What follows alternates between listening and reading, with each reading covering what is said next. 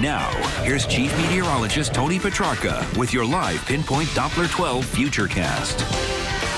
Right, so far just cloudy skies and cool conditions as far as any shower activity. It's been few and far between.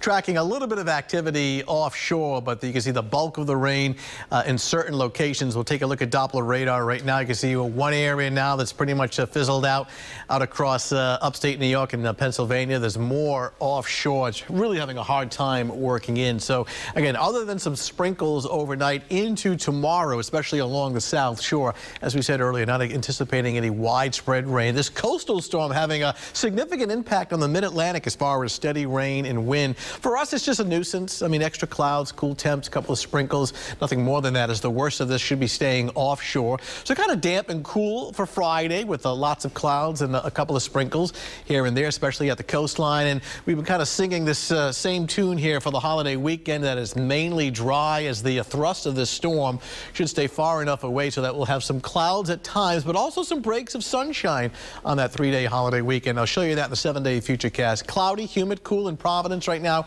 Temperature at 57, Smithfield 55, and upper 50s along the South Shore. As we widen out the view, you can see one area of rain through Pennsylvania. There's more offshore. We are just left with some low clouds. Now, there's going to be a battle setting up between weather systems. There's Canadian high pressure on the top of your TV set.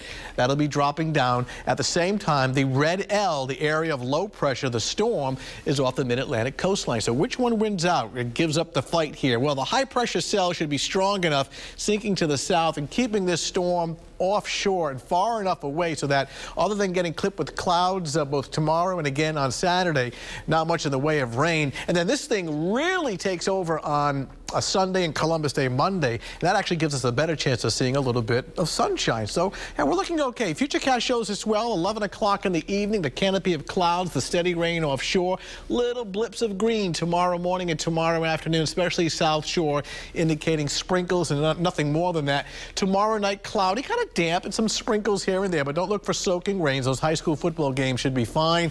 Mainly cloudy on Saturday. Any sunshine would be limited. A lot of clouds coming in off the ocean, but at least it's dry, so outdoor activities are manageable. For the overnight hours, cloudy, sprinkles, temperature 52 late at night, both tomorrow morning and tomorrow afternoon. Cloudy skies, brisk and cool. The chance of a couple of sprinkles every now and then, especially along the South Shore. Extra clouds, but dry on Saturday. Water fire Saturday night should be okay. Flames of Hope. This is a very big water fire event every year, and looking pretty good. Sunday, partly sunny skies, 64. Autumn Fest in Woonsocket, the Situate Art Festival, the festival on Federal Hill. Columbus Day Monday, partly sunny, 65. Overnight low temperatures in the 40s and 50s. So a little dreary tomorrow in the sense that we'll have clouds and sprinkles.